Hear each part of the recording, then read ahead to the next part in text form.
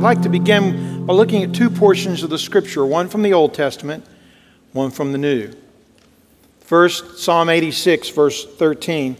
This is what Pastor Peyton was transliterating for you this morning here. You have always been great toward me. What love? And that translates into, how did you say it? Yippee. That's good. You got it. And then the second, a very familiar passage, John 3:16, many of us learned from childhood. Read it with me. For God so loved the world that he gave his one and only Son, that whoever believes in him should not perish, but have eternal life. How many of you were taught the song, Jesus Loves Me, as a child? Okay? So you can finish this line. Jesus loves me, this I know. That's right. We all heard it expressed in a lot of different ways.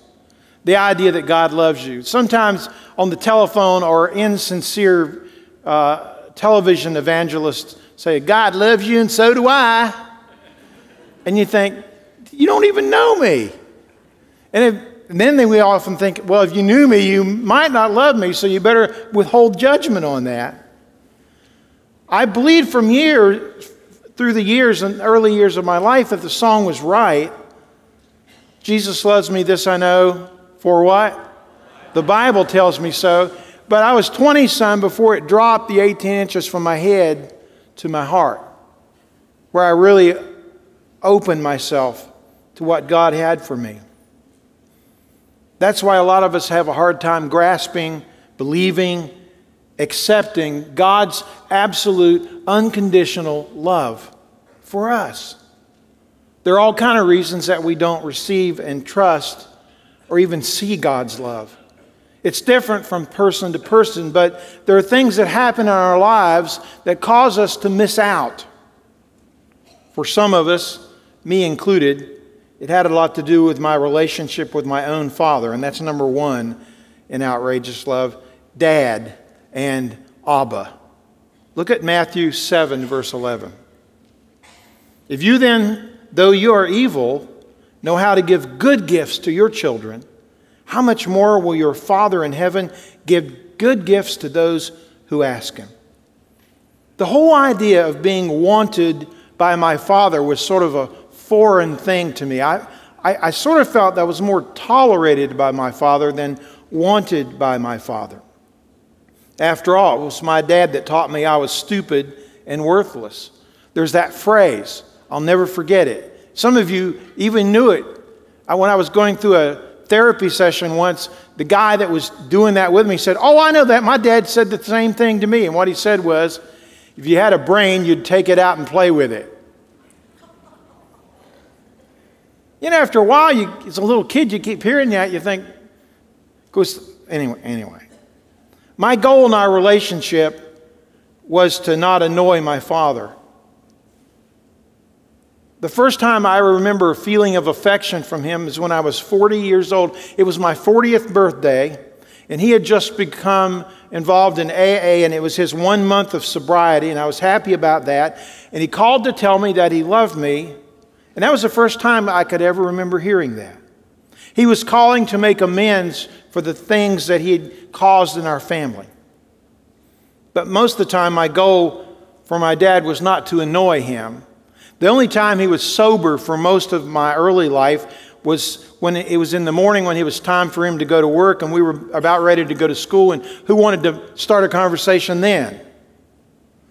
I believed with all my heart that he loved me, but he just didn't know how to show it. Nobody ever told him that they loved him when he was a kid.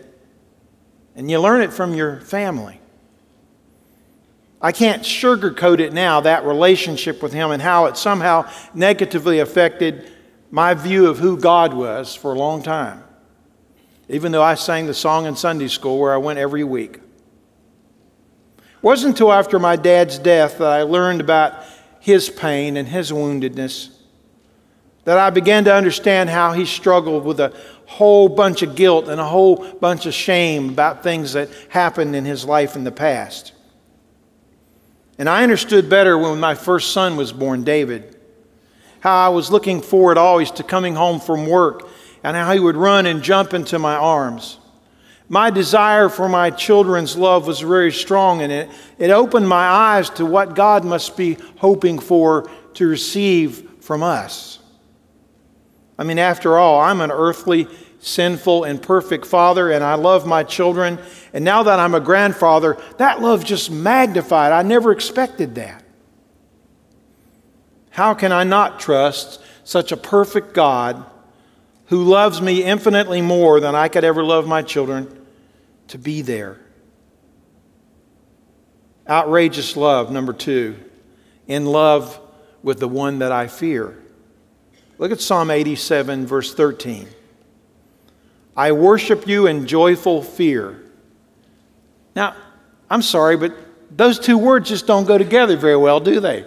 They just don't matriculate in our mind or in our heart. Joyful fear? Most Christians have been taught by their parents or somebody else that they have to set aside a daily time, a quiet time for prayer and reading the Bible, listening to God. I valiantly tried to do that in my early years, and I tried, but I would fail, and then I would feel guilty. And I would fail, and then I would feel guilty. Pastor Francis Chan puts it in perspective this way. Over time, I realized that when we love God, we naturally run to Him, frequently and zealously. Jesus didn't command us to have a daily quiet time with God. He says we are to love the Lord our God with all of our heart, all of our soul, with all of our mind. He called this the first and the greatest commandment. The results of intimate prayer are a desire to do things that we didn't want to do. I'll never forget the week after having what I would call experience of conversion when I was 20-something, and God's love dropped from my head to my heart. I had an insatiable desire to read the Bible. I never did that before. I mean, I started, you start with Genesis chapter 1, and you get about halfway through there, and you bog down, and you think, well, I'll finish that tomorrow. And then we don't get around to it. And we feel guilty about the fact that we didn't. But all of a sudden, it's so powerful when your ought tos become want tos. And you think, and you scratch your head and you think, wow, something's going on inside of me. This is how God longs for us to respond to His unconditional, extravagant, unending, outrageous love. And now when my grandson arrives, as soon as the car motor goes off, the seatbelt's off and the door opens and he runs into the house and he runs and jumps into my arms like my kids used to do. And I know it's only one reason. It's because he loves me. Is fear the word we want to use to describe how we feel about God? How about reverent intimacy? We still fear God in some ways, we always will, and maybe there's something healthy about that. Outrageous love. Number 3, wanted. Just before last summer when I took my sabbatical, which I'm very grateful for, a friend of mine here enveloped me in her arms, almost broke my ribs, as a matter of fact, and she prayed this prayer: God, I know you wanted this time with Denny. And I thought, let me go, wait a minute. That's not the right kind of prayer to pray. That God wants time with me, it's the other way around. I need to have time. I want to have some time with Him. And although I didn't say it, I wanted to say to her, you're wrong. This is improper. It seemed demeaning to think that the God who created the universe wants to have time with a pitiful little human being like me.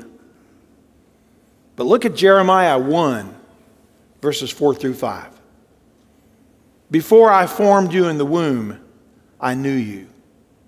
Before you were born, I set you apart. I appointed you a prophet to the nations.